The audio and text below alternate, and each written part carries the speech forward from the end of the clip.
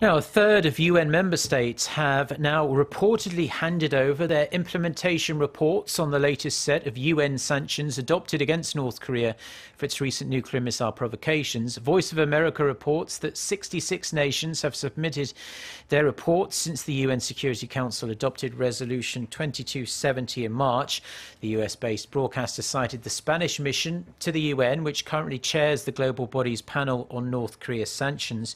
It says the number of reports received is the second highest after Resolution 1718, adopted shortly after the North's first nuclear test in 2006. Out of the latest reports, Angola, Burundi, Costa Rica, Iraq and Senegal submitted reports for the first time.